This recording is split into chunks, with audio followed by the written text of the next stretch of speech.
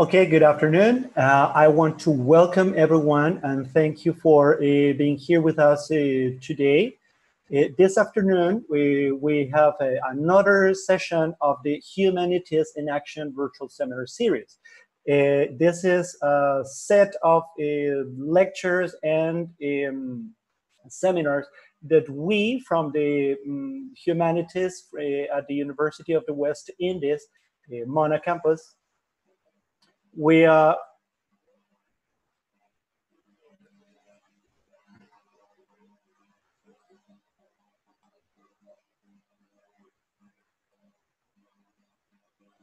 sorry for the interruption.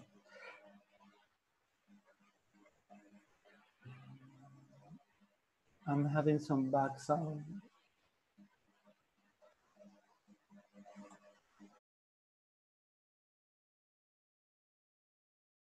Yes, as I was telling you, this is one more session. Sorry, Robinson, sorry. Are you okay? Yes, so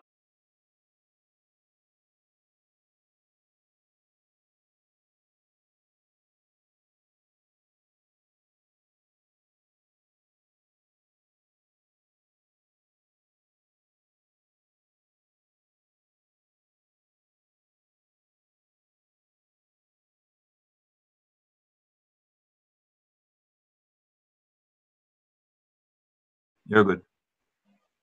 hello, good afternoon, everyone. Thank you for joining us today. We are in one more of the series of the session of the Humanities in Action virtual seminar series, in which we share information and what's been the move on during this pandemic and this COVID-19 situation. We want to share with you in this occasion what have been the different moves that our students around the globe are taking. So we'll be sharing with you information and a live interview with 5 of our students who are currently doing moving around the world. I would like to show you a little sip of what they do, how they have been facing the unexpected, how they and the places they are located at are coping with the COVID-19 while studying and teaching abroad. So we are very pleased to have this interesting set of invitees today. With me is Soyini, who's also a French instructor from the Department of Modern Languages and Literatures. Before we start, I would like to share with you the screen with a general view of the places in which our students are currently located. So we have persons, as you can see there in the chart, that are located on the farthest side of the world in Asia. So we will have a person that comes from Japan, who's currently advancing his English teaching program there. We will get more information on that soon. We also have persons in Europe. We currently have 2 persons, one from Spain, one located in Spain, and one located in France, who just recently returned. And we have 2 of our participants that are located in the West Indies. So I am very much pleased to introduce this seminar, this series, on behalf of myself and on behalf of the Department of Modern Languages and Literatures. I will leave you with Soyini, who will lead us to our participants. Thank you once more to you all for being here with us today. I hope this is a very informative, insightful, and pleasant afternoon to everyone. Thank you to all the persons in the audience. We'll be able to take your questions. So I hope it's a very nurturing session for you, and you have many questions to ask. And I'll leave it with Soyini. Soyini, thank you for joining me. Thank you, Robinson. That was Robinson Alavarado, one of our Spanish instructors. My name is Soyini Ashby. I'm a French instructor in the Department of Modern Languages and Literatures. I just want to present to you our participants today. We have 5 of them from all over the world. As you saw in the map, We have as far away as Japan and as near as Martinique. We have Rennique Thomas, who is on the JET program, the Jamaica Exchange, sorry, not the Jamaica, the Japan Exchange and Teaching Program, JET, where the Japanese government, in collaboration with the Japanese embassy, recruits college graduates to teach English in Japanese schools. So Rennique will explain to us a little bit more about how that works and what his experiences are like. Then we have Ariel Blackwood and Russel Green, who have been taking part in the teaching assistantship program in France. It's similar to the JET program, where the French government recruits English-speaking students and graduates to assist in the teaching of French, assist with the teaching of English in French schools. And that is also in collaboration with the Embassy of France. We have Rolando Caballero, who, although the name sounds Spanish, he's Belizean, and he has left Mona for the University of Valladolid in Spain as part of the Erasmus Plus or the Erasmus Mundus program, which is funded by the European Union. And finally, we have Gabrielle Buddoo, who is a student of the University of the West Indies, participating in the MPIC program, MPIC, which is a program, a 5-year program where students gain a bachelor's degree and a master's degree in politics and international cooperation. They study at 3 different universities: the University of the West Indies, Université des Antilles in Martinique, and Sciences Po in Bordeaux. So those are 4 programs, study abroad programs that students of French, Japanese, and Spanish can aspire to participate in. And we hope that this session will stimulate your interest in those programs. So without further ado, let's go to our first speaker. We're going to start from the furthest geographical region. We're going to start with Japan. So we're going to start with Rennique Thomas. Rennique, you are on the Japan Exchange and Teaching Program. Could you tell us a bit about yourself and how you got involved in the program? Hi, thank you for the lovely introduction. I'm Rennique, as you said, and I was a student of social sciences. I majored in international relations, and I had to take language courses in the Department of Modern Languages and Literatures, of which I opted to take Japanese and the Spanish courses. I also participated in exchange, so I did a year abroad in Canada. And while there, I met many Japanese students, and my love for Japanese only grew while I was in Canada. So after completing my degree at UA, I decided to apply for the JET program, which is the Japan Exchange and Teaching Program, as you said. And my job here is to assist in English language education while also helping the internationalization of Japan, as the number of foreigners in Japan is extremely low. So my daily activities also includes bringing a foreign experience into the Japanese classrooms. So that's what I've been doing since graduating UE 2 years ago. Okay. Thank you, Rennique. Can you tell us what life was like for you in Japan as a teacher before the COVID-19 pandemic began? Okay, so before the pandemic, as I just mentioned, a few of my responsibilities during normal work time, I teach at 3 primary schools and 1 junior high school, which is from grades 7 to 9. And on a daily basis, I would ride my bicycle, whether it's rain or sun, to school. And I have a certain number of classes per day. And in the city that I live, I would sometimes visit different high schools or elementary schools. As I mentioned, internationalization is a huge part of the JET program. And so the city tries its best to get students acquainted with foreigners.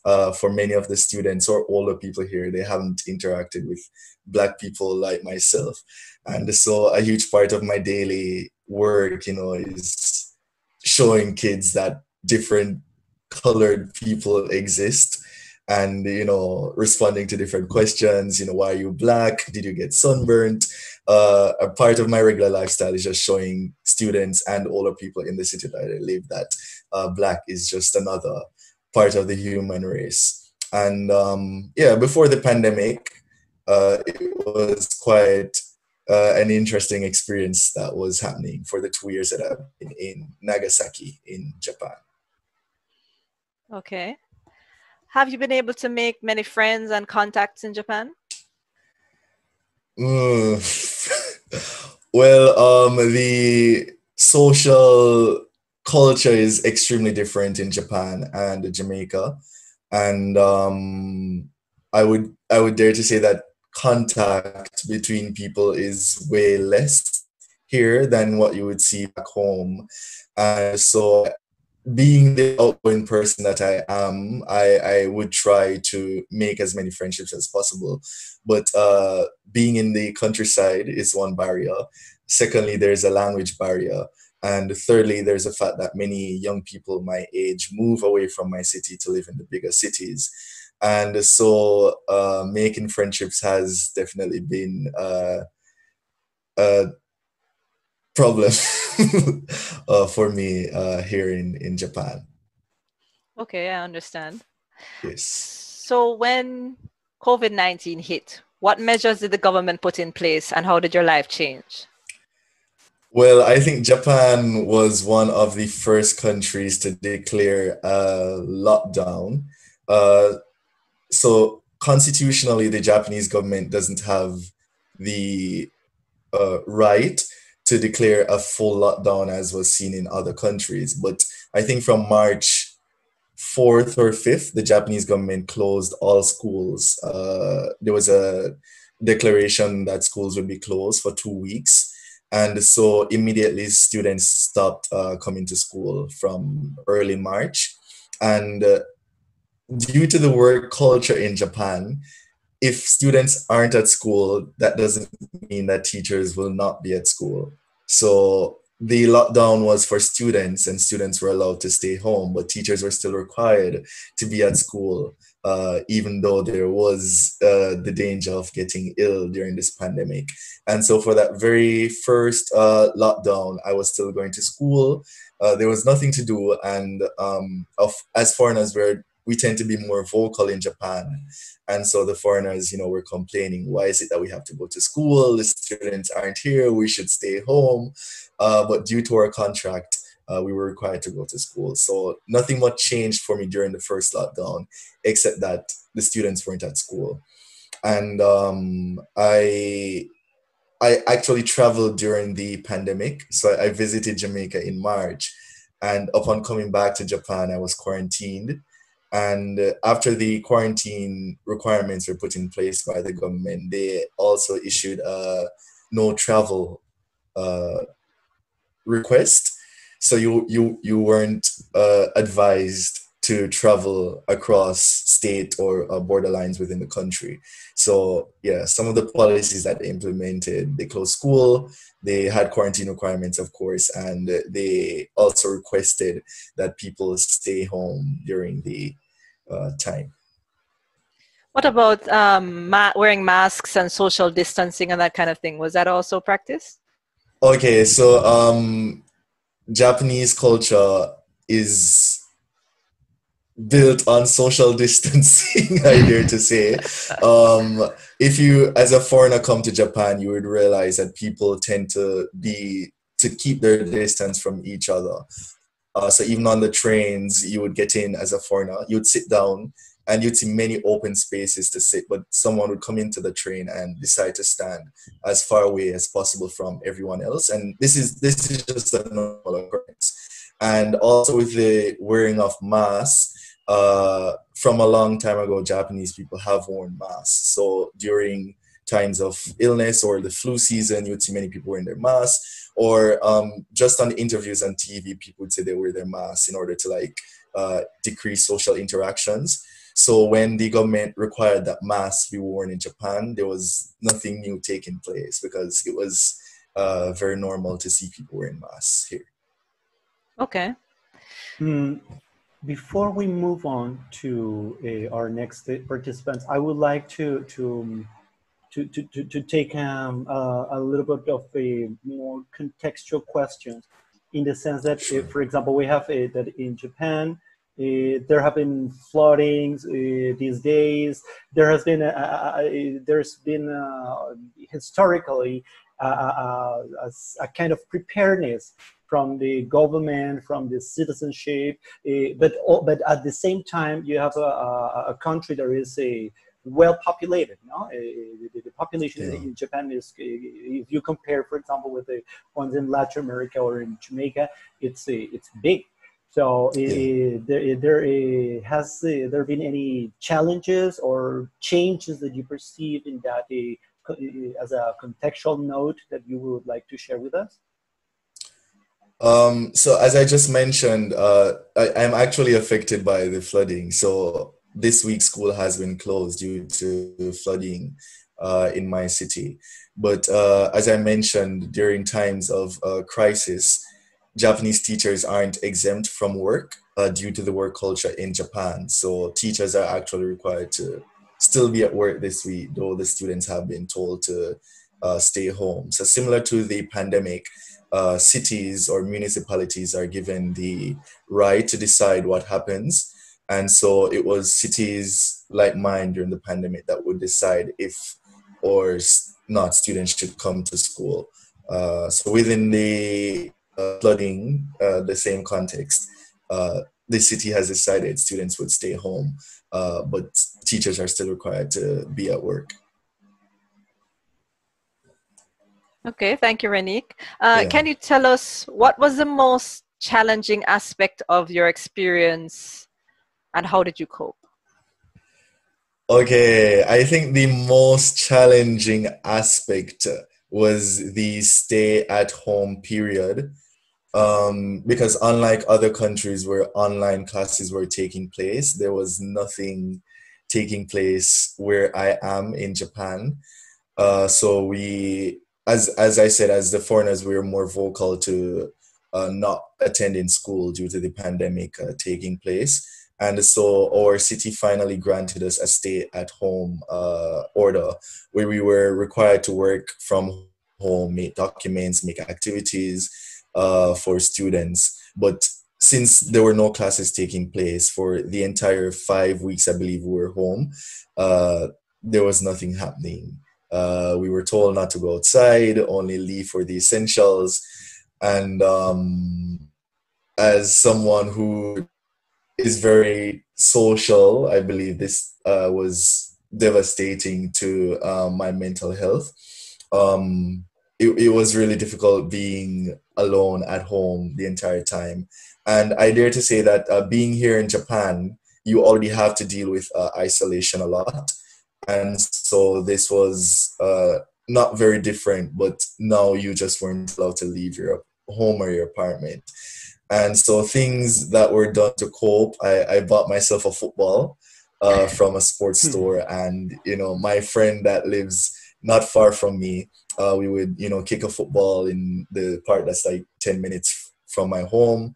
Or, you know, I would do stuff that I would normally do, watch movies, study a bit of Japanese or French or something in order to try to keep sane, because it was a really difficult period.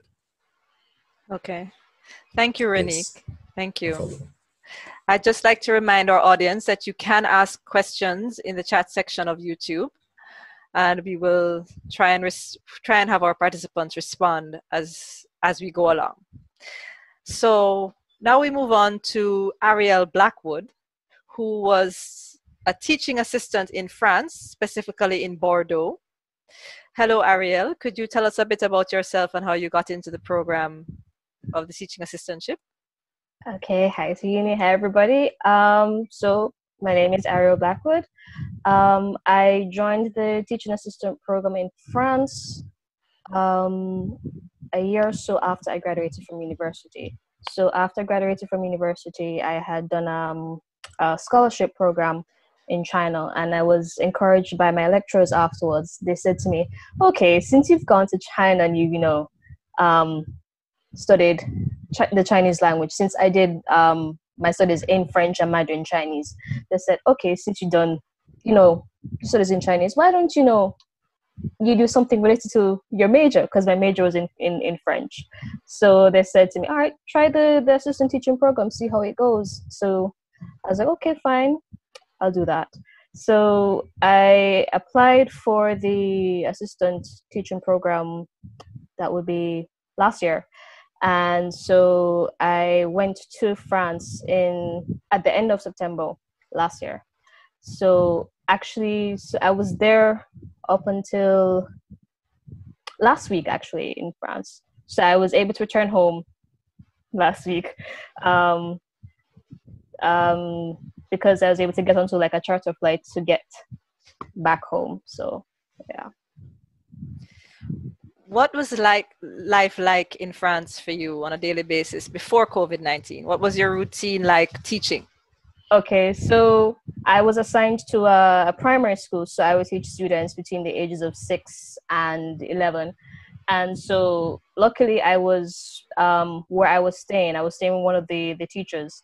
So I was basically like a 10-minute walk away from the school. So most days I would be at school from like around 8:30 to 4:30, and then I would have like my evenings off to like chill with my friends, or just to stay home and prepare like further activities for the following day for the students. So how the system was, so for my school, we would get Wednesdays off. Like in general for the primary school, there wouldn't be any school on Wednesdays, but they also allowed us to have like an extra day. So I got Fridays off as well. So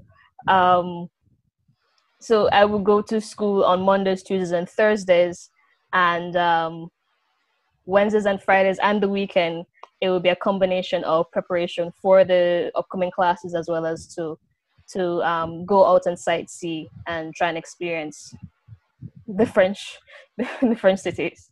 So, yeah. So what kinds of things did you do with your downtime? So I tried out as many restaurants as I could, because food is an important thing for me. So I had wanted to basically like introduce myself to different types of cuisine. I don't think I succeeded in that aspect, because so I did get to visit some places where I got to try the French cuisine, but a lot of the times I was like going to like fast food restaurants, which I didn't get to experience as much. But I also realized that in terms of food, they consume a lot of dairy and a lot of chocolate, because I've noticed that with, say, for breakfast, if you look at the options that they have for cereal, it's a lot of chocolate-based cereal, and the dishes that they normally provide has a lot of dairy. And so for me, I'm lactose intolerant, and so that was an issue for me when I was there. And so I thought, okay, it's France, it's Europe, I will be able to get like lactase tablets that I could take before eating something with dairy, so I wouldn't have any repercussions after eating something with dairy. So the first few weeks, I was basically traveling around the city to find places where I could like purchase these lactase tablets, but apparently this isn't a thing in France. So I found out through my doctor there that they don't sell lactase tablets. So if you are lactose intolerant and you want to go to France, either you choose options where there's no dairy, or you purchase lactase tablets before you arrive in France, because apparently being intolerant to lactose is not a thing in France. So tell us, Ariel, what measures did the government put in place to deal with the COVID-19 pandemic? So what they did was around March 18th, they had said that from after the 18th of March, schools will be locked down, business will be closed as well. And so initially people thought it was a holiday, and so they'd go out and go to the park and get some sun. And then afterwards, because of that, the government had to give a new mandate where you can only go for an hour. You have to have a document, an attestation actually, which stipulates what you can do in that hour. So you have to take whichever option is provided, which one best suits you. So if it is that you need to go grocery shopping, you would take that option. If you needed to do your daily exercise, you take that option. If you were an essential worker, you take that option. Or if it is that you needed to drop off like necessities for someone who was in need, who couldn't go outside, like for example the elderly, then you take that option. And then also you had to give the date and time as to when you'll be leaving out, so that because they had police on the streets who do like spot checks, so they would basically check to see if it is that you're following the rules and regulations. And if it is that you didn't follow the rules and regulations, then you would be fined a hefty sum of money. So you had to have that document, as well as also you had to be wearing masks everywhere you went in order to avoid exposure to COVID. And also if it is that you were going into the supermarkets to do your usual grocery shopping, they would have like bottles of hand sanitizer at the front of the store. So you had to go in and you had to sanitize before you went in fully to do your shopping. And if it is that you didn't have your mask on at all, then you wouldn't be able to enter the stores. So basically you also couldn't go anywhere beyond 1 kilometer of your residence. So you could only go to stores or pharmacies that were in that 1 kilometer radius. Anywhere beyond that, you would be in trouble, and they would fine you money for that as well. So there is one thing that I now would like to ask you. Thank you for being here with us. Now that you've been through the experience of actually going through the airport and travel, you're doing this interoceanic travel, what was it like? I mean, was it difficult? Is there what things you see from airport to airport? You know, the end to end. What changes have you perceived? Have you been able to see and feel? And what would be your assessment on that? So, because of the pandemic, there was there was a decrease in flights. So my contract basically stipulated that I was supposed to return home at the end of April, but because flights were cancelled, I couldn't come back until June, or at the end of June really. And so basically between then and my coming home, it was always a case of like, do I have the disease? What am I going to do? So basically there was always like a little bit of panic in the back of my head whenever I was doing anything. So like when I was at the airport, when coming home, I noticed that like especially when coming from the airport in Bordeaux, so what they did was they didn't have the AC on or anything, because there wasn't any filter system to like filter out any viruses or anything in the air, or any particles in the air. So when we went in the airport, it was extremely hot. There weren't any places that you could get any like souvenirs or anything. The only place was like a mini mart and say a Starbucks where you could quickly get something to eat. And so basically you had to be they had stipulations where like you had to like sit like a seat away from each other. You had to always have your mask on at all times. You had to have like hand sanitizer near you anytime. If you had to touch a surface, you had to like disinfect your hands right after. So it was basically just trying to be on the safe side the entire time for my trip back home. And also it's the same thing when I was there in Bordeaux, in that when in the transportation system, you have to wear your mask at all times. They also had the social distancing where you couldn't sit beside one another unless you were a part of the same household. If it is that you weren't if you didn't have your mask on say the bus or the tram, the bus driver would basically kick you out because you didn't have your mask on. If you're on the tram, there would be officers who would, at different checkpoints at different tram stops, they would check to see who was wearing their mask and who wasn't wearing their mask. If you weren't wearing your mask, you were removed from the tram, possibly fined. So it was basically a time of like just trying to be careful and whatnot. So basically kind of a bit like on edge, because you don't know, at the time you didn't know like what was going to happen to you after. So you're basically just trying to keep careful, or be careful, like be cautious essentially.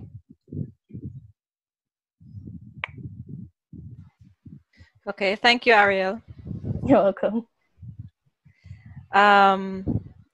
How did you look after your mental health during this period? Okay, so initially when the lockdown was initiated, I pretty much locked myself in my room because I wasn't sure at the time if I had contracted the virus or not. So I was trying to be extra careful. And so I lived with, as I said, I lived with one of the teachers from the school, and she had a family. So I tried to reduce as much interactions between or amongst us. So I'd only go out to like do the laundry or like make food. And so because I was cooped up in my room, it kind of took a toll on me because I didn't realize that I thrived on interaction with people. So so for a while I was basically stuck, and I would just watch movies, read books. But then I realized that didn't help. So my means of coping was actually doing groceries on a weekly basis, where I was able to meet my friend who lived near me. And so basically that would be my interaction with the outside, where we would talk about whatever stuff we'd seen on the internet, or how we've been managing with the entire lockdown, what's for dinner, that thing. So that was my means of coping initially. Yeah. Okay. Thank you, Ariel. You're welcome. We're going to move a bit south to Spain. Rolando Caballero was participating in the Erasmus Mundus program in Valladolid, Spain. Excuse me. Rolando, could you tell us a bit about yourself and how you got involved in the program? Hello, thank you for having me. Rolando Caballero here, international relations major and a minor in Spanish. I'm currently still in Valladolid, actually my last day. I was attending the Universite de Valladolid in the city of Valladolid. Prior to COVID, I was actually very eager to know, much about Spanish culture and everything, society and everything, and my space. So it was very smooth. Everything was going really like I anticipated, meeting people. And on the Erasmus program, there are so many students from across Europe and from across the world, because we even had some students from across our region, the Caribbean region. So it was very interesting to be in a space to mingle among, other very young and, eager students. Did you manage to meet many Spanish students? I actually, the only Spanish people or students that I met was in my classes, like if they're not Erasmus, perhaps like majority Italians or from Eastern Europe or, up France, there would be Spaniards. And so I interacted a lot with them. All my lecturers that I had were Spanish as well. What was your course load like? My course load was 6 courses actually, 5 that I had to sign up for, and an additional Spanish course that wasn't really mandatory, but they recommend that you do it. So I was doing 6 courses basically. Okay. And we know that Spain was hit hard by the pandemic. What was it like for you? Actually, I always say that, you know, perhaps the Spanish government took a really long time to act upon what was going on. So I actually had to, you know, take my own precaution, and I stopped going to school a couple of days before the lockdown. Nobody knew that there was going to be a lockdown. So I, you know, being the Caribbean person that I am, you know, founded upon survival and listening to your instincts, I decided to stop going to school a couple of days before the state of emergency came about. And so I stayed inside, and actually my coping mechanism was that I had another Italian student here living in the same apartment with me in the Erasmus program as well. So it wasn't as bad as I thought it would have been, but I think it was pretty scary for a lot of Spanish people, including, you know, everyone that was here. But because Spanish culture is very jovial and everyone is hugging around and kissing and stuff like that, it was very interesting and very weird to see the streets pretty much empty. And I can recall prior to COVID, you would hear students singing on the street, or people just randomly walking around and making a lot of noise at 2 o'clock in the morning. And so we had to adapt to not hearing or seeing anyone on the street. And so besides that, I think I kind of juggle it, you know, a little well, with some challenges, of course. What was the most challenging experience, and how did you cope with it? I think the most challenging experience for me, like, I knew COVID was out there, but I think I had that peace of mind that I had stopped interacting with the outside world days prior to you know, the lockdown. So one of the most challenging parts for me was actually the change in routine. So my sleep schedule got totally messed up. I was struggling to kind of keep up with academics and stuff, the online stuff. It was all new, so I had to adapt to you know, to just everything that was going on. I wasn't really that scared of what was going on outside, because I literally was not going outside unless it was to buy groceries. In fact, we could not leave to go anywhere unless it was a pharmacy or the nearby supermarket. And so police presence was very heavy in my area.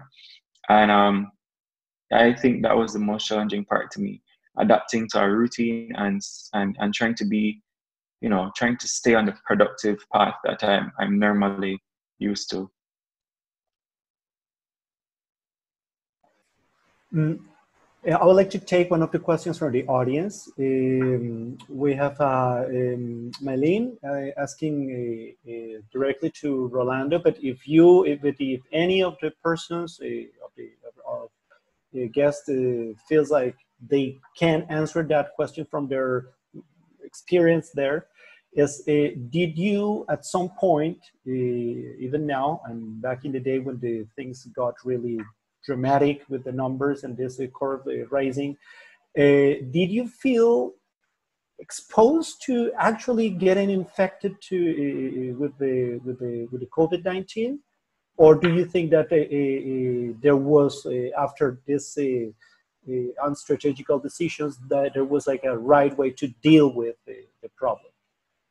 Right. So, you know, this was basically new to everyone. So if I would say I did not feel exposed, then I would want to, you know, I might be lying then, because if you go out to the supermarket, everyone has to be in gloves and, you know, so I actually felt kind of exposed to it. But I think my method that I was using to keep sanitized and to keep safe was pretty effective.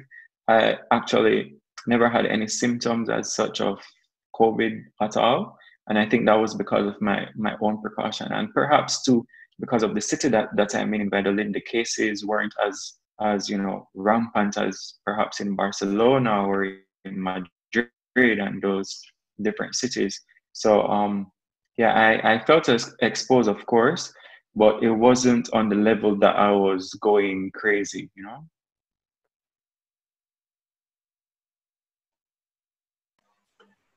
And I would like to ask to that question now that just to further on what you just said, do you feel that the response from the program that you were working that took you there was proper, was prompt? Did you feel protected or covered in that sense? What was your experience like? Yeah, actually, I must commend them. They did an exceptional job. I was actually quite surprised in terms of how they managed to, to ensure that all of these Erasmus students, I'm sure it's hundreds, and they managed to ensure that everyone was okay, that finances was okay. If you needed to go home, they ensured that everything is sorted out. And I also must commend our university, UE, the international office actually reached out to all international students that were studying abroad to ensure that they kept checking in and if they could help in any way. So on both ends of my receiving institution and my sending institution did a fantastic job at that.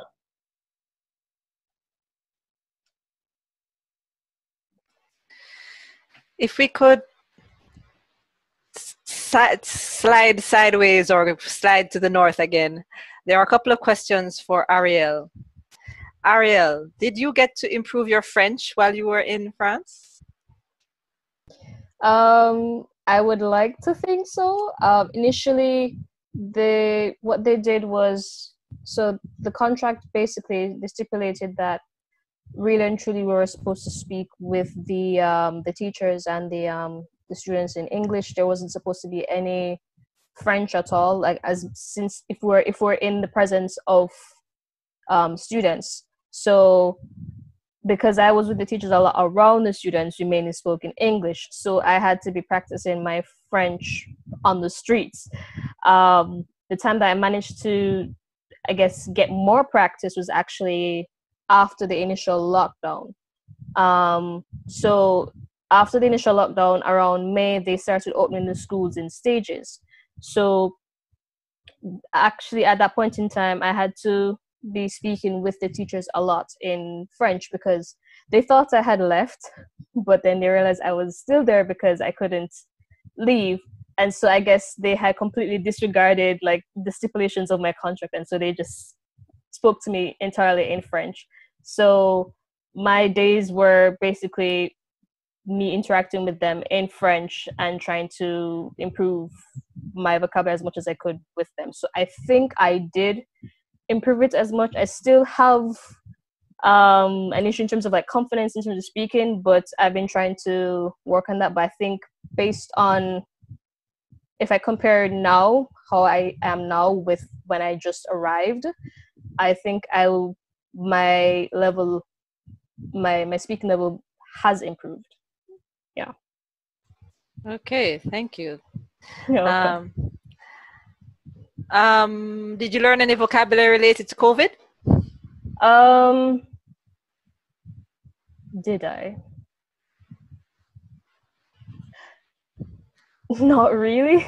Okay. It was more along the line of basically what you can and cannot do.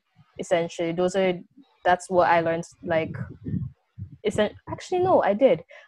Because I had to be conversing with the people at the stores to ask if they had this sort of product for this sort of product and whatnot in terms of combating the virus. So I had to be asking, hey, do you have hand sanitizer? Hey, do you have gloves? Do you have masks? Do you have like reusable masks? That kind of thing. But in terms of like discussing the virus, no. Okay. I think that's a question actually we'd like to take up again with the other participants, but we'll put that on pause for now.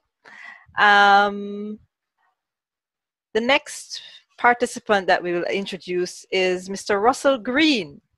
He is a teaching assistant like Ariel, but he is in the French Overseas Department of Guadeloupe. For those of you who don't know, Martinique and Guadeloupe are overseas departments of France. They're part of France. So Russel may have had some similar experiences to Ariel. We will find that out. Russel, can you tell us a little bit about yourself and how you got involved in the program?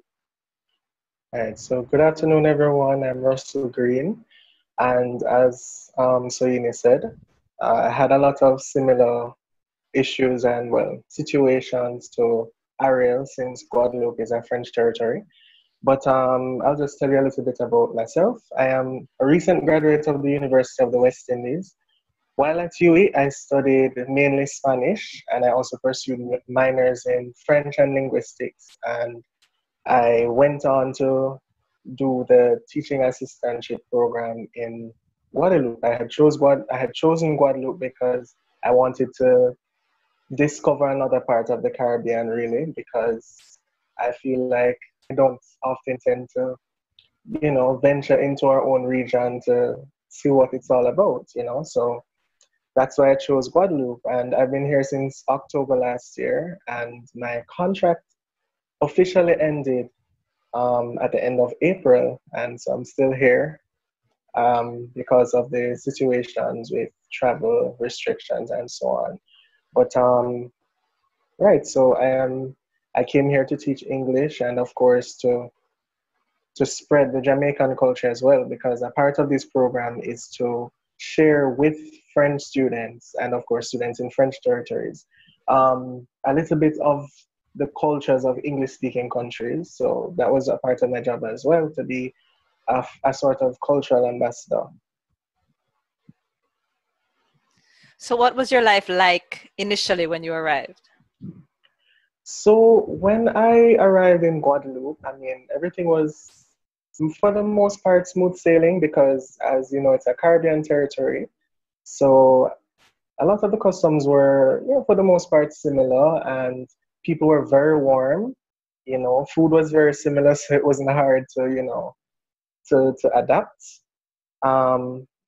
And I was at 3 different institutions. I was at 2 junior high schools and 1 vocational high school. So every day I would either take the bus or get a ride to school and, start the day, teach, greet my students, so on.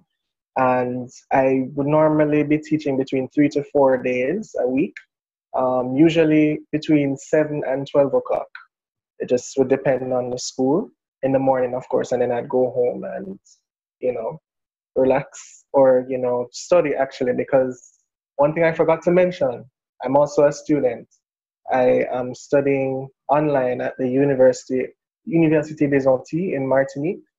So I'm pursuing a degree in the teaching of the French language. And so I would kind of split my time between teaching and studying. And I would say that, the regular Caribbean warmth was being expressed prior to the virus arriving in Guadeloupe. So everybody would faire la bise, as we say, which is to kiss on both sides of the cheek, and that was a regular thing to do with, everyone. I mean, you see somebody, that's the way you greet them. It's like shaking hands. And so that was one of the things that kind of stopped after COVID arrived in Guadeloupe.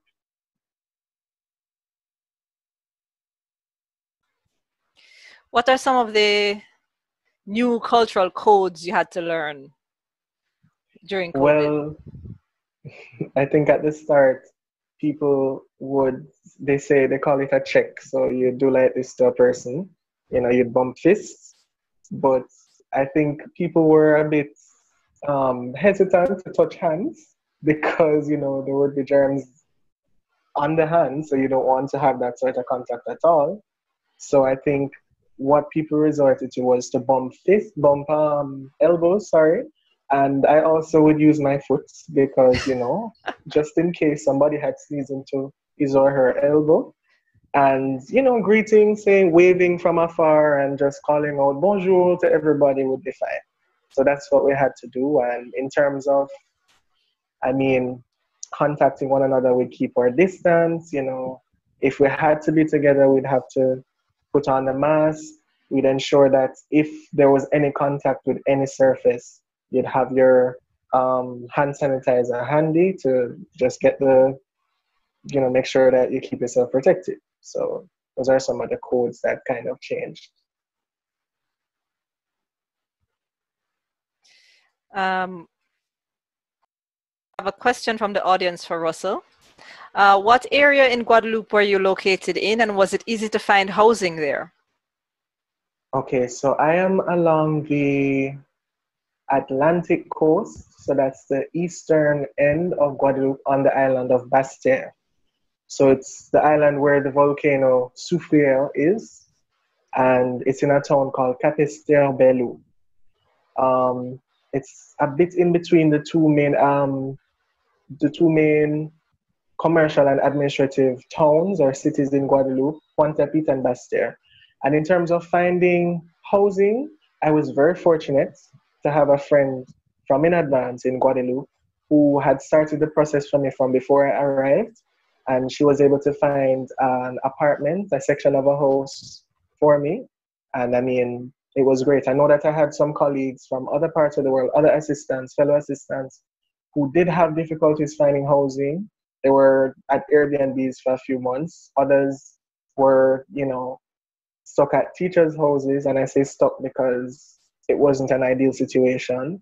So I would say that this, in terms of, for somebody coming to Guadeloupe and even Martinique, and finding, housing, it can be difficult, as well as it just depends on the situation. But I'd say to prepare yourself from in advance. Try your best to get in contact with somebody on the ground who you trust, so you can set up housing. Russell, the system that Ariel described of the attestation, having to have a certificate stating where you were going and having police checking you and so on, was it exactly the same in Guadeloupe, or was it a little bit different? It was a little bit different. I wouldn't say it was exactly the same, because even, in addition to what Ariel said, I would also have the news on at times, and I'd see how strict it was. I'd see that there were officers posted up everywhere. At every block you'd see an officer. But by contrast, here in Guadeloupe, in my little town, I did not see one officer. So that was a bit different. I mean, I think it was mostly because here people tended to follow the rules a little bit more. I think people were very cautious about the situation. They did not want to catch that virus at all. So the streets were empty from day one. I mean, in the main, as I said, the main commercial areas, so the main cities like Pointe-à-Pitre, you would hear sometimes of younger persons especially, being out after curfew and being arrested for that. But that was very rare. So in my town, the streets were empty. There was not a sound. You could hear birds squawking, frogs at night. I mean, it was completely different. What would you say was your biggest challenge, and how did you cope with it? My biggest challenge during the whole COVID-19 situation was, well, there were a few things. I would say, first of all, having to monitor my mental health, if I'm being honest, because first of all, you have the situation of isolation. I am not a very, I'm not a person who loves to go out very regularly. I mean, I do enjoy the occasional soiree, going out with friends and so on, but I'm content with my own company for the most part.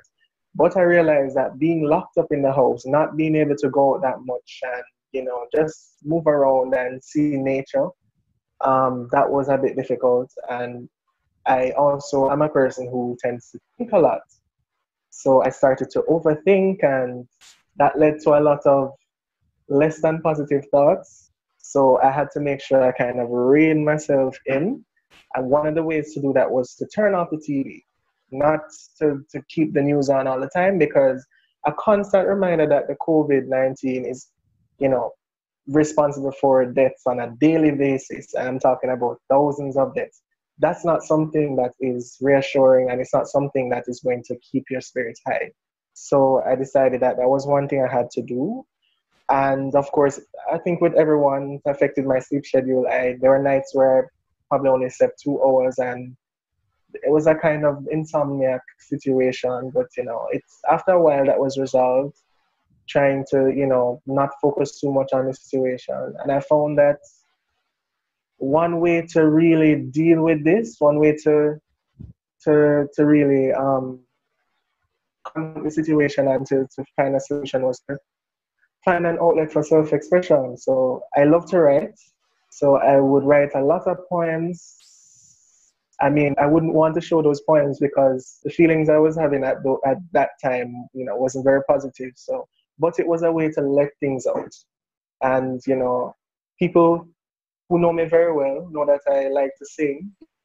Even though I don't always emit a very pleasant sound, I did something and I wrote some songs. And yeah, so those will be my personal songs to keep for me to remember during this period how I coped with the situation. We had a person in the audience that was asking if you get a chance to pick on some Creole from there, and I would like to link that question with the thing you just said about creation, no? Because then we'll be moving to that language aspects of the pandemics. But before we go there, I would like you to answer that question for us. Did you pick any Creole, and did you take it as yours at some point? Or yes. Comment dire? On peut parler un petit point Creole. So that's for the people out there who understand Creole. So I speak a little bit of Creole. I mean, it's not perfect. There are times when I have to, you know, I know that people are cringing because it's not on point. And we as Caribbean people tend to be very particular about our language. So our languages. So I learned quite a lot. I think one of my main friends here who, I mean, I call her my friend, but she was almost like a second mother while I was here. She's actually Dominican, but her main language, as well as that of her husband, is Creole. So to communicate with her and her husband, it was Creole. There are times I'd just be nodding along and saying, yeah, when I didn't understand one word because they spoke so fast. But over time of being just constantly immersed, hearing Creole around you, I mean, it was enchanting, the language as well. It's in the music. I mean, it's the Caribbean, so Creole is ever present. It's prevalent. It's all around. It's omnipresent. So I had to learn it, and I'm glad I did. And I am happy to say as well that I picked up a little Caribbean accent. So when people hear me, Guadeloupeans hear me, they will say, "Wait, but you have a little Guadeloupean accent going on there for yourself." So I feel I'm proud of that. You know, I've adapted. And I'm very proud of that.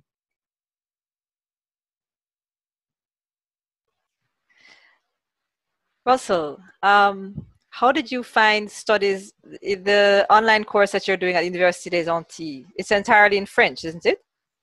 Yes, it is. How did you find that? Well, it was, as you can imagine, it was quite difficult because, I mean, the French education system, first of all, I think even at the tertiary level, it's very theoretically based. It's focused on theory. So given that the subject area was like education, there are a lot of theories and, you know, just expressions that would be used that were, you know, really hard to understand. And when you start to read academic material in French, you realize that French people tend to forget what a full stop is. So you'd see like, you know, lines and lines and lines of, you know, just dense content that you have to understand. So it was frustrating at times, especially because it's an online program that it's adaptable to your needs. So which means that you are given the content, the course material, and you as a student, you have to deal with everything on your own. And if you have, you know, questions, concerns, you can send the lecturer an email on the online portal. But I mean, it required a lot of discipline, a lot of motivation and encouragement from family and friends and fellow teachers as well, you know, who I worked with in the schools. And I mean, it was difficult, but I'm glad I continued because it taught me a lot. You know, at times I may complain about it being very theoretical, not practical enough, but it did teach me a lot as it relates to educational theories and, you know, certain methods I could have used with my students. So it actually did translate, you know, back into the classroom while, you know, I was teaching here I was able to use some of the methods that I learned in the classroom. So I'm very happy with the fact that it was, the teaching aspect and the studying aspect, they did overlap. Wonderful, wonderful. We have an audience member who would like Russel to display his Guadeloupean accent, please. Oh no, I'm gonna be judged. Qu'est-ce que tu veux que je dise exactement? Parce que je ne sais pas exactement comment parler. Si quelqu'un me demande de parler, c'est un peu difficile de montrer que j'ai un petit accent guadeloupéen, mais c'est à toi de voir. Je sais pas. Okay, that's it. I'm done. That sounds good to me. And with that question, actually, I would like to move forward to the next person who was also working at a French-speaking Antilles. So Gabrielle did have a similar experience or a different experience, or how was it for you, Gabrielle? And good afternoon. Hello, good afternoon. Experience in terms of what exactly? In terms of Martinican accent? Well, that too. But can you give us like a general view of the thing working there? How has it been? How long have you been there? We haven't heard from you. Okay, well, first of all, I am actually a student, and I am currently on my 3rd year in Martinique. I'm a political science student, and I have been in Martinique since September. And a typical day for me started very early because classes at Universite des Antilles begin at 7:30, and they're about 2 hours long. And so that was something that I had to adjust to, very early classes. And before COVID-19 really kind of came about, I remember, well, I mean, in terms of culturally, it's very similar to the rest of the Caribbean, I'd say, in terms of certain behaviors and attitudes. I will say, though, that unlike Russell's experience with Guadeloupeans being very friendly, I do not find many Martinicans to be so friendly. I think they're a little bit more reserved, a little bit more, maybe cold is too harsh, but they are not as nice. And yeah, I do remember also one thing that struck out about classes before COVID is I remember we had a specific course that lasted maybe about a week. And so we had to be going to that class maybe 2 times per day.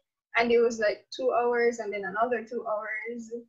And that was very long. And that entire course was the duration of 1 week. That's what it was like before COVID.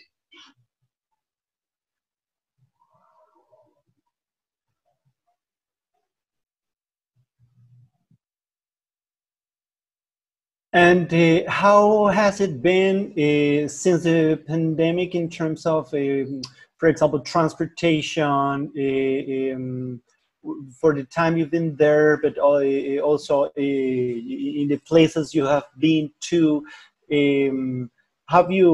What have been the measures? Because we have heard that the government of France has just spread these measures to take care of the situation.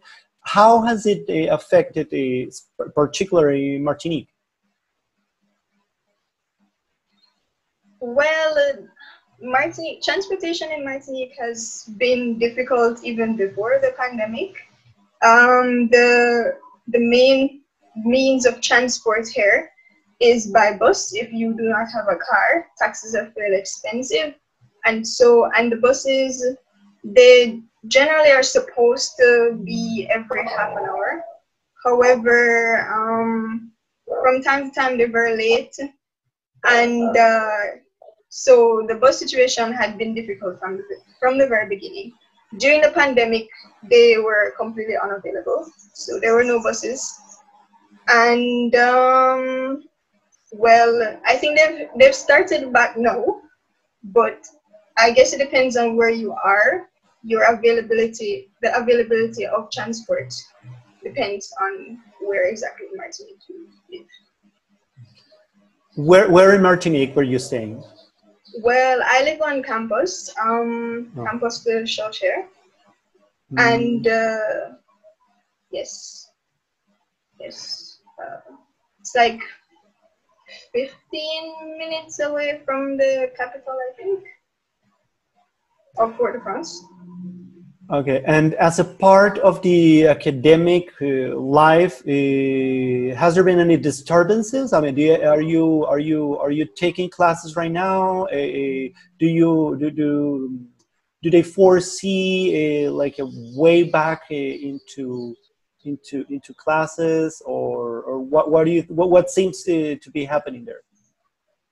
Well, before lockdown, classes were almost finished. I think we had maybe about a week and a half of school left. So when the advisory about schools being closed was implemented, we didn't have many classes left. So we didn't really do any classes online or anything like that. We just received certain assignments in order to receive a final grade, and then we had exams in June. Yes, well, the end of May to June. Okay, so it doesn't seem that you have been you've been using the time, you've been active. How do you feel right now, like in terms of dealing with this challenging aspects, and then well, plus the transportation and everything? You feel like you're gonna stay. How longer do you think you're gonna be there, and what challenges do you think you will be facing?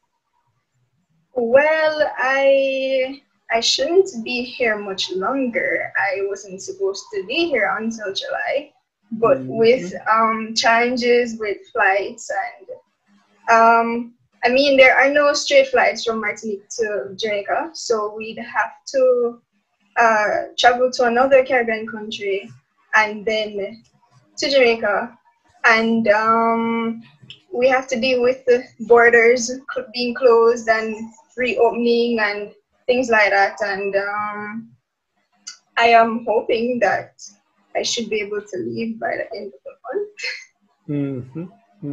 But yes, okay. that was where the challenge really was in terms of post-COVID. Well, okay. I think now it's a good time to let the conversation gravitate a little bit more on more communication and linguistic aspects that you, in a position of not quite belonging to the communities in which the lockdown got you, probably perceived and had to deal with. And I am seeing also that this is conducive to many of the questions that we have from the audience, that they are eager to know what type of experience in terms of language, because this also suffice to say that you went there and you were language teachers and learners and practitioners. So I would like to add to this conversation the question of the communicative situations, because you are communicating in a context of in a more difficult context, in which is harder for you to simply open your mouth and elicit words, because you're most of the time wearing a mask. So what new devices or communicative situations or skills did you see yourself in front of in this new situation? Because I am thinking now about the question of the new words, new COVID-19 related words, and I would like to expand that experience not only to the words themselves, but also to the type of new communicative experiences that you may have. I think, and I can never insist enough on this, on you as persons who live in contexts to which originally you do not belong. So probably you can have a more external observation of it. So what would be your insight on that? Any changes in the communication? Any new codes that probably people revived or created during that time that you can tell us? For example, I was thinking about Rolando, and I don't know if you can tell us a little bit more on what those mannerism that the Spanish use, for example, for greeting, this double kissing, what happened to that, and what happened after that? Right. So I think everyone knows that in Spanish culture, the double kissing and the hugging and all being touchy is very normal. And actually coming here, for me, that wasn't the most pleasant. I mean, I'm very warm and I'm very outgoing, but I don't really like the touching, and I'm not used to that. As you know, a Caribbean person, we greet from a little distance, and we might hug you if we're really, really close.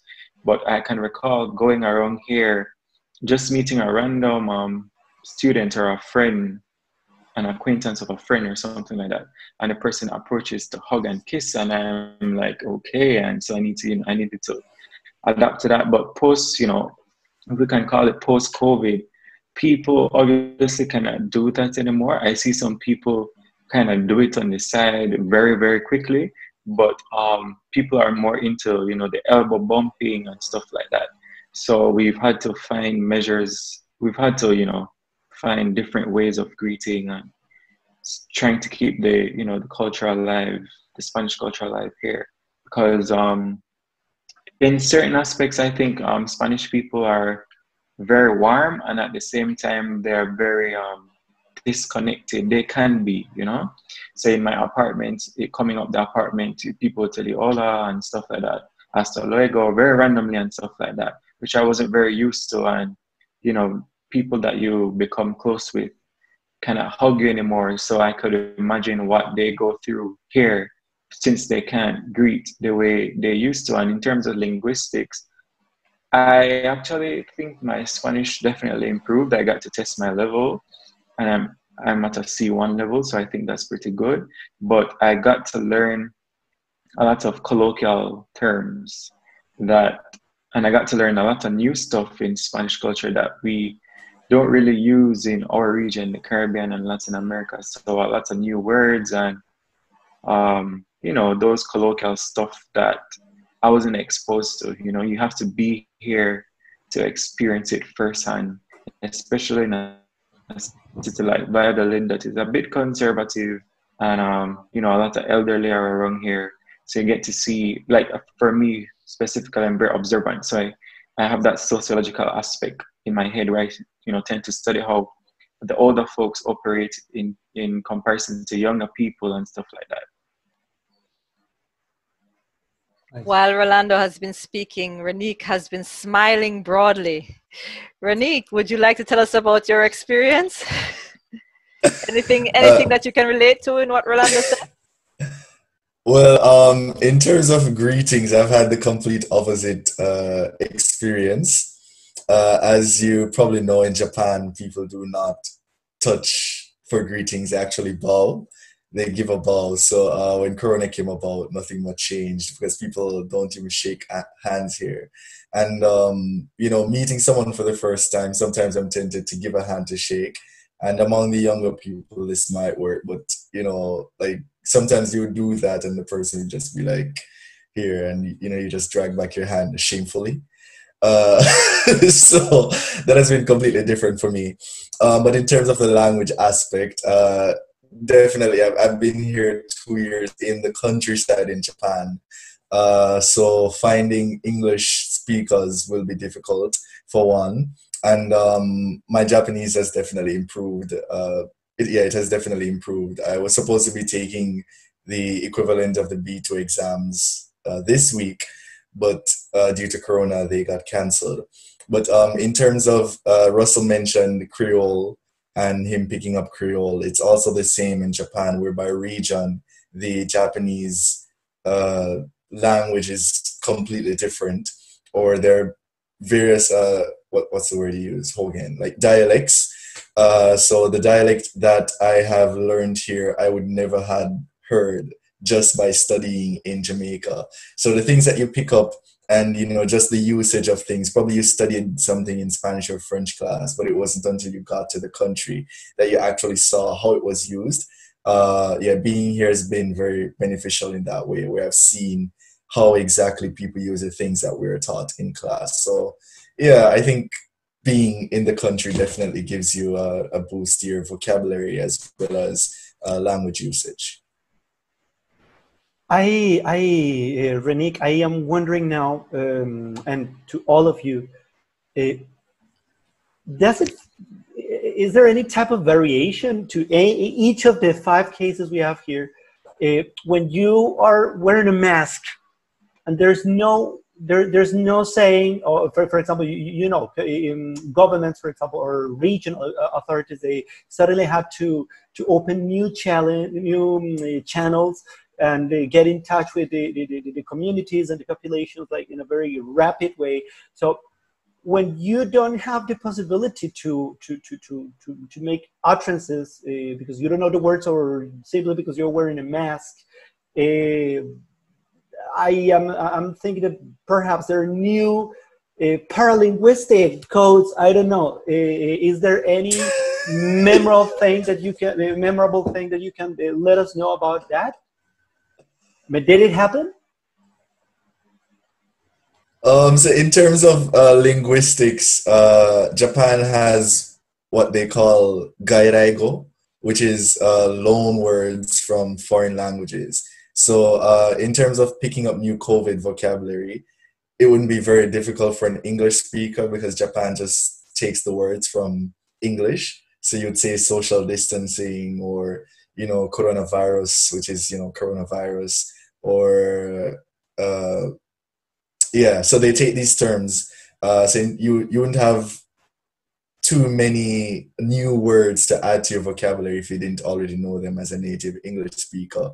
And in terms of the codes, many classrooms have come up with interesting ways to carry out activities. So instead of speaking in class, for example, you would have to use different body parts to express what you wanted to say. You know, so instead of saying you're hungry, of course, you just do the gesture. Or if you're playing some sort of classroom activity, then, you know, your head or your arms or your legs would represent some different sort of vocabulary. So yeah, in the classroom, I've seen how, you know, these codes that you just mentioned can come into play. But in terms of actual society, I think everything just goes as normal in terms of wearing masks and, you know, observing social distancing.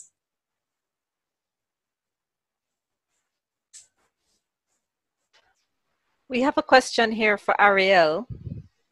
Ariel, could you remind us where you were in France and tell us, was it difficult to drum up a social life outside of your relationship with other teachers at your school?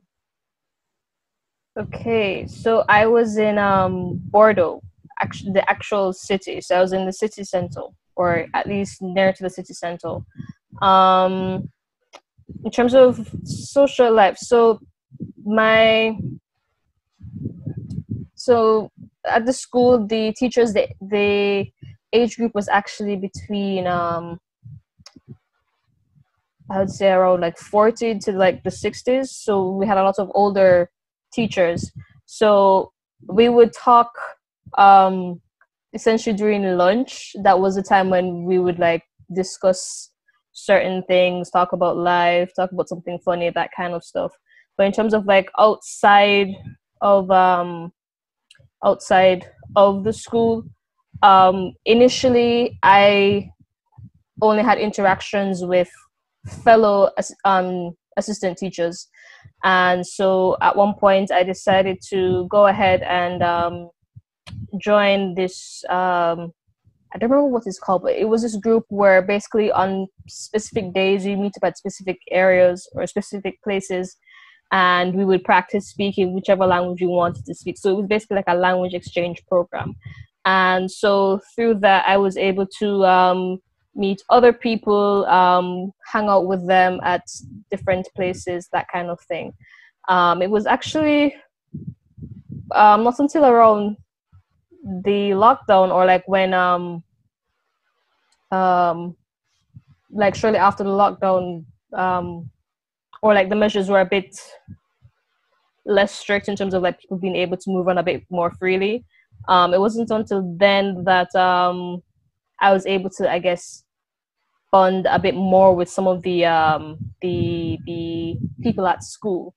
So initially I would hang around with fellow assistant teachers and people I'd met at the language exchange, because in order to meet people in France, it's not like you can just meet somebody and it's not easy, because I've noticed that the French, they tend to be like really reserved. So it's when they are around like people they're most familiar with, that's when they're the most lively. If they don't know you, they're not going to talk to you. So it's like, if you want to meet French people, you have to go out, put yourself out, and like say meet them at like say bars or as I said, language programs, language exchange events, that kind of thing. Yeah. Okay. Thank you, Ariel. You're welcome. We have a question or a couple of questions for Gabrielle. Gabrielle, you are in an international relations bachelor's to master's degree program, right?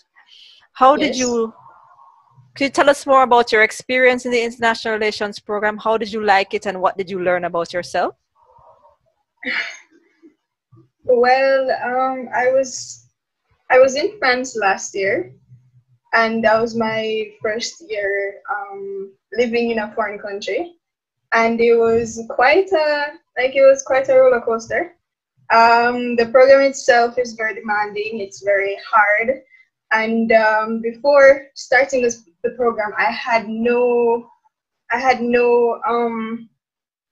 experience with the French educational system and how different it was from our system. It's extremely different, and even with the methodology in terms of writing papers, dissertations, things like that, and even in terms of class presentations, it is extremely different, and that was something that took some getting used to. And what I learned about myself, I am more adaptable than I thought, I guess. It wasn't as hard as I thought it would be to understand and really like indulge, I guess, in the cultures of the different countries, because Martinique, the culture in Martinique is also similar. It's a little different than in France. It's a Caribbean island, and of course there's some similarities to the rest of the Caribbean, and it also has a little touch of, I guess, France in a way. So yes, that was interesting to experience. And what else did I learn about myself? I guess that I'm resilient. Yes, I guess that I'm resilient, because I mean, in terms of the pandemic and things like that, it's not really something that any of us have ever had to face before. And new challenges that came up and stuff, the way that we were able to adapt and deal with it, I think, shows some resilience. Would you sign, if you had it to do all over again, would you sign up for it again?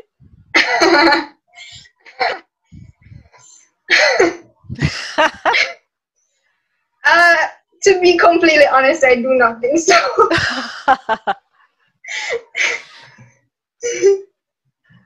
Because of COVID or because of the program? Perhaps a bit of both. The program on its own is very challenging, and to add these extra new experiences that have never been seen before, kind of like, I guess, brings it to a new level. And what has campus life been like since the pandemic? Well, where I live, it's a student hall basically, and where I am, there are also other Caribbean students here from Dominica, St. Lucia. There's also Haiti. I think there are also Moroccans. There's also an Italian girl. So there are actually quite a few people from different countries. And well, during confinement, we actually had a little party because one of a fellow Jamaican, it was her birthday, and of course we couldn't go anywhere. And it seemed as if it was a good idea to celebrate her. I mean, we are just here, and we don't really have like any I guess you'd say like anybody that would like come to really check very often, and so we can do whatever we want on the campus and stuff, with the exception of, I guess, making too much noise, because then that attracts the security. But aside from that, we're free to do whatever we want on campus. Okay. Would you say that it has been worth it? Which part exactly? You're pursuing the program. Right. Me pursuing the program. That's a difficult answer. I've had very good and very bad experiences with this program. And so I'm not really sure I can completely say that it's really worth it, but I guess it depends on how much you like what you're doing, and yes, how much you like it and how interested you are. And I think that's important, because if it's not something that you really like, if it's not something that you're very interested in, it's easy to become demotivated. It's easy to want to give up, because it's very demanding, it's very stressful. The system is very different from what you're used to. And I think if it's not something that you're very, very interested in, it's very easy to want to quit. So I think that's important, that you have to be very interested, and it has to be something that you really like and want to continue.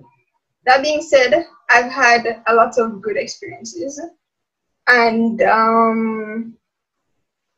sometimes I think it's worthwhile. Sometimes I'm not sure.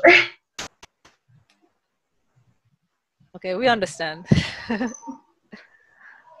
Yeah. Well, I would like start to put things together in a more general sense. I would like to have a participation from you all, trying to reach, because I mean, we know the situation has been devastating in some countries, has been really difficult everywhere, has been challenging for governments, for persons traveling and staying home, the economy. We know it's been real hard, and probably all your experiences grew more difficult because of the current situation. But I would like to have you highlighting on other parts of the experiences, particularly in what it touches to, for example, mental health, what things you did to keep yourselves afloat, because it's been difficult, and not only in your experience, but in many persons, locals and travelers, visitors and students and academics, but regular people as well. So on that one, on mental health, but also on the good things, are there any good takeaways of you having this experience, particularly in these times of coronavirus, that you can say like, okay, this was a terrible situation, but I learned this, and I would add this to my particular set of experiences that I cherish. So on that, on U.S. travelers, no, so mental health, U.S. travelers, on the things that probably went overshadowed by this whole situation. For example, in the case of Russel and Gabrielle, no, did we miss the carnival? Did we miss any good thing in Spain? I'm aware that there's many things that we don't know, that we didn't get to benefit, and that you didn't get to benefit. So in that too. And what are your expectations, either if you are staying there, as in the case of Rennique, or if you are coming back, as in the case of Rolando and Ariel, who's already back?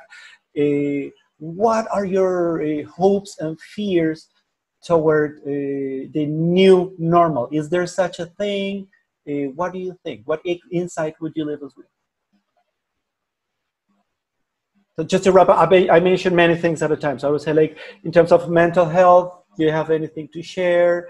In terms of the things that went overshadow in your local context, and in terms of the new normal, is there such a thing? Is there going to happen? What do you have to tell us? Well, as it relates to mental health, I think I did mention that already. I'll just give a quick summary, which is basically, at this point in time, it's not good to be too informed. So it's good to pace yourself as it relates to your media consumption. Trust me, it's not good to always have the TV on, the radio on, looking at what's happening all over the world.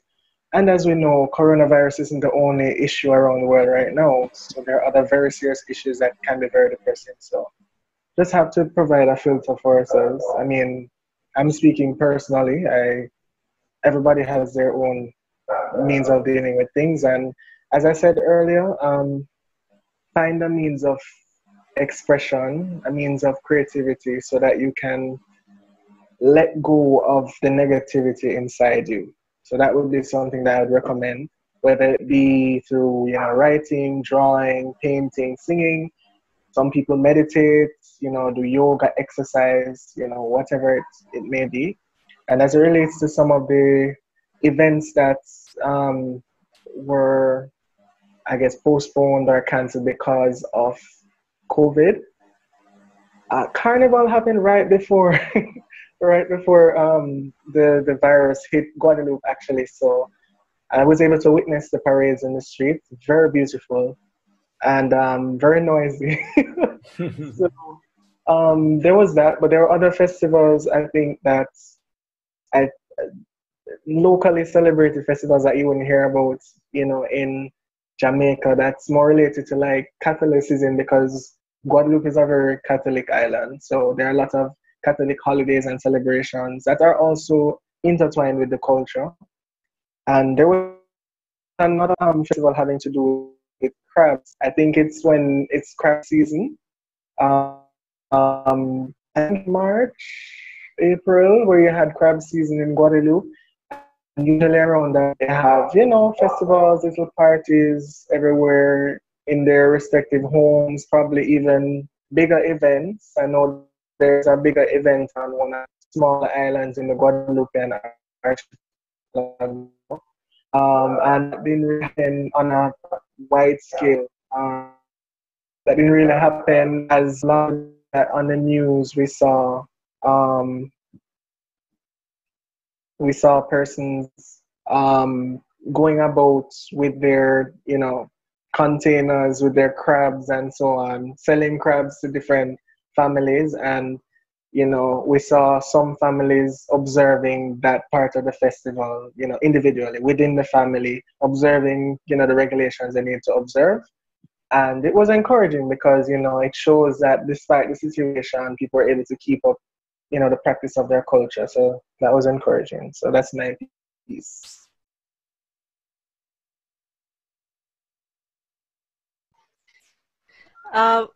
We'd like to hear from all of you. How would you say have you appreciated the experience of being abroad? Yeah, if I can go ahead, for me, I can definitely say yes because I've learned so many things being about 5 months here. Like I said, tonight is actually my last night before I leave to go home. And although it has been a crazy thing trying to get back home, now I have to take a flight to Mexico City and then try to make it to the border down to Belize. But besides everything that that we endured, I definitely think that I had an amazing time. Despite I could only imagine how much better it could have been if COVID wasn't a thing, and perhaps how broke I would have been too, going all over the place. But mental health and everything, for me, I take it very seriously. So I remember I had times where I would just block off school for a day or two, not do anything school related, and just invest some time in, trying to cope and, cut out the media for a bit and stuff like that.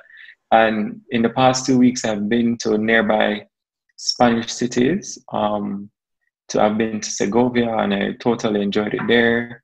Everyone is taking precaution, but at the same time trying to see a little visitors and tourists here and there, trying to, enjoy things amidst COVID. And so I went north as well in the Basque Country, close to France. And I got to see some beach and everything. I actually felt that I was in the Caribbean, and that was quite refreshing to get some fresh air and, get some sun and everything coming out of winter straight. Having to endure quarantine in the winter and then coming straight into spring and the summer, just needed that breath of fresh air, and it was very very nice. So my experience in summer was good. I would do it all over again, except COVID being that tight and strict.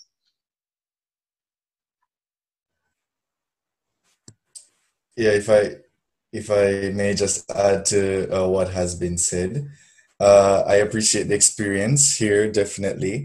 When I was studying abroad, it was completely different. I was in Canada, which is a culture that's closer to mine. And it was, very easy in terms of language. There was no need to think about many different social customs that existed. But being here in Japan, as Gabrielle mentioned, resilience is a thing. The experience is quite two-sided. You are away from your family, your friends, your own language, everything that is not unique, everything that is known to you, everything that you have grown up with. And so moving outside of that and being forced to living in a society where you stand out even when you don't want to is very difficult.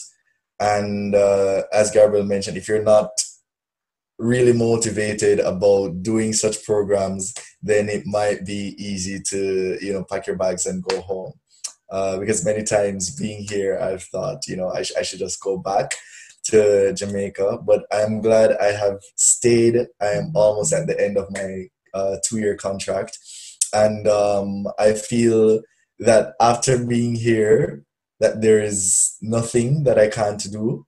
I feel if I have survived living in Japan alone for such a long time, then there is no challenge that could be placed in front of me that I would back down from. So that's one thing that living abroad does for you. It gives you perspective.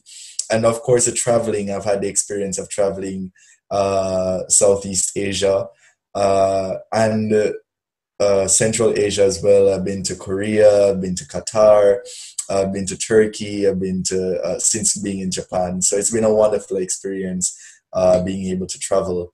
And just the last question that Alvarado mentioned, in terms of the things that are being overshadowed by COVID, there are lots of festivals that have been canceled, but we have to remember as well that there are many other issues that people are facing, as Russel mentioned. So, you saw the, what was it? Not the drought, but the plague that was in Kenya, and other countries that were suffering from things while the world was focusing on COVID. So we have to remember that politics plays a big role in the issues that get focused on, and many people are suffering things that we aren't experiencing. So yeah. Thank you, Rennique. This question is for all of you, of course. Would you say that your experience has made you more tolerant of yourself and of others?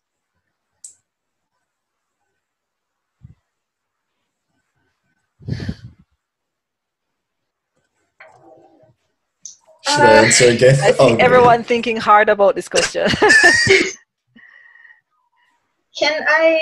Well, I would say I think that it has made me more tolerant, because, I mean, in terms of experiences and people, not everybody is going to be like their behaviors, their attitudes, nor cultural things. It's not going to be the same or even similar to what you know. And I think it's important to be tolerant of other people, other things and stuff like that. And I think, yes, I have, because I've been able to become more open-minded, which is something that I experienced through traveling and living in other countries.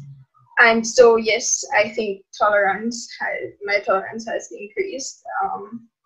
To touch on the other questions from before, just very quickly, yes, I do appreciate the experiences that I have lived so far, because I try to appreciate all the experiences, good and bad. Some are a little bit more difficult than others. In terms of mental health, well, there were, as Rennique had mentioned, there were a lot of things happening while COVID was happening. And in our case here in Martinique, we were also having a drought.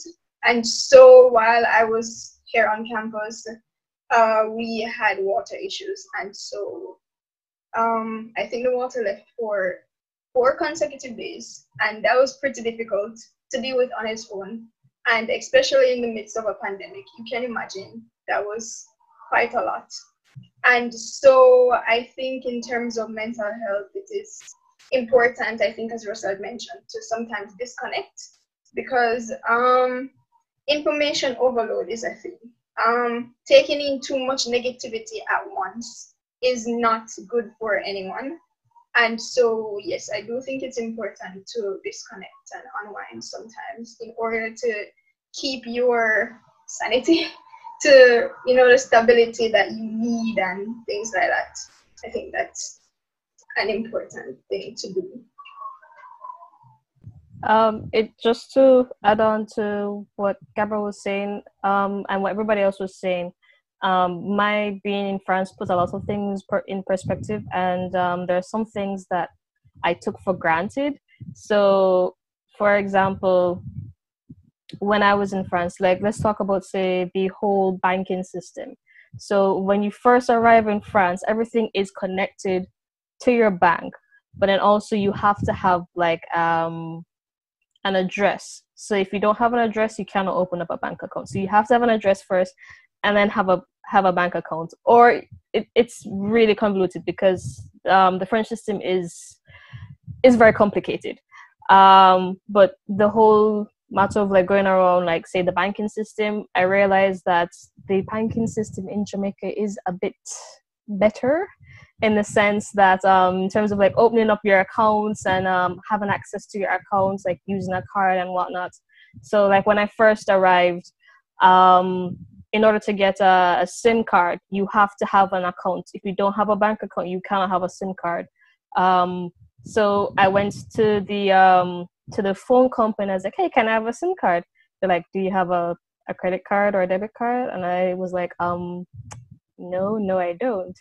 And they said, well, you can't get your SIM cards. I was like, but I have the cash. And they're like, no, you have to have an account, because through that account, they will see your address and everything. So they'll know, basically, if anything happens, they have your information.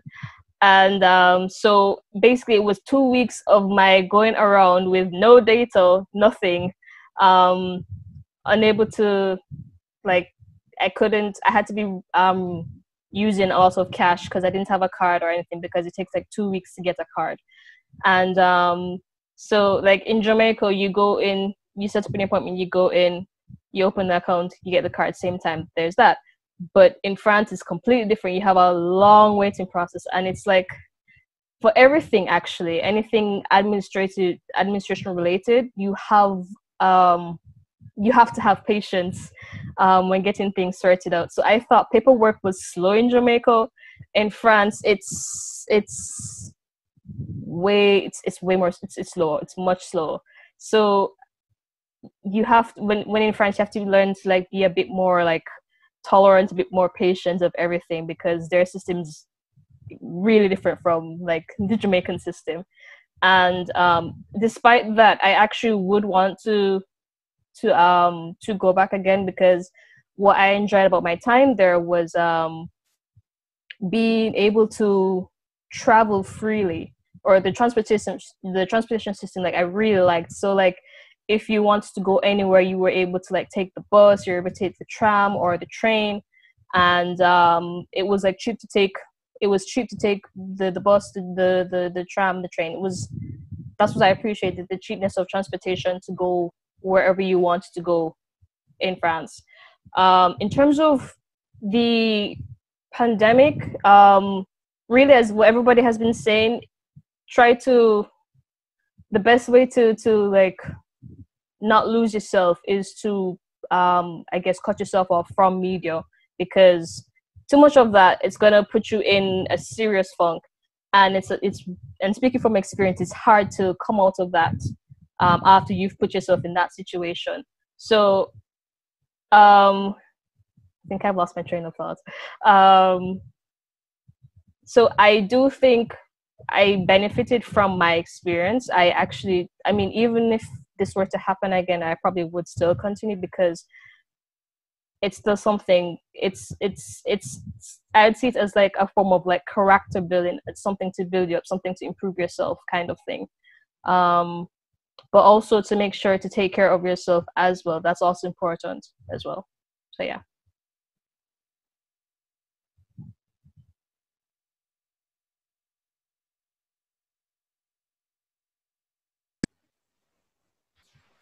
Okay.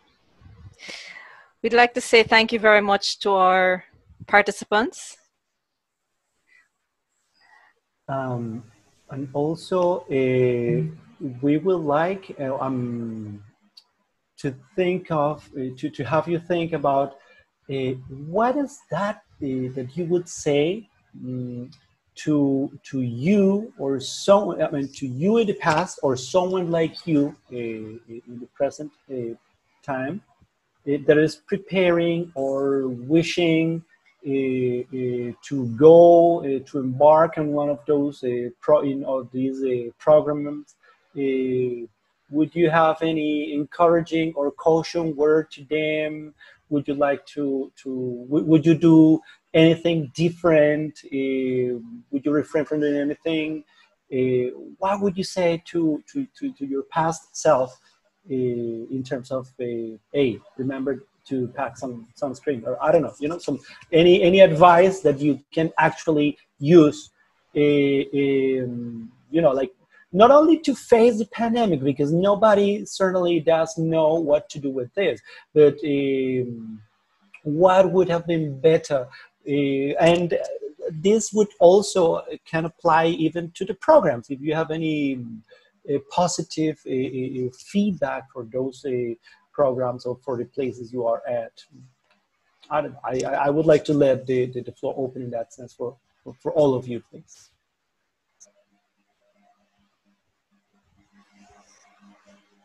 Well, I guess for me, I could say in terms of teaching, not to take myself too seriously because I would get really upset when I'd have difficulties with the students.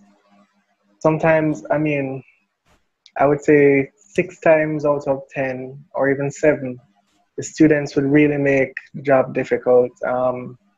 And these are students between the ages of 11 and 21. So from all stages of adolescence, you know, there are all different sorts of things going on in their head and they have other issues as well. So, you know, they were really difficult at times. And I think there was one point when there was one class where the students would not listen. They just did not care. They were having their own class. Now that I said that, I have flashbacks of myself as a student. They were having their own class, you know, not paying attention. And every time you said, "Can you quiet down, please?" they'd be quiet for like 5 seconds. And then literally as you started speaking, everybody would go back to what they were doing, even with the teacher in the room.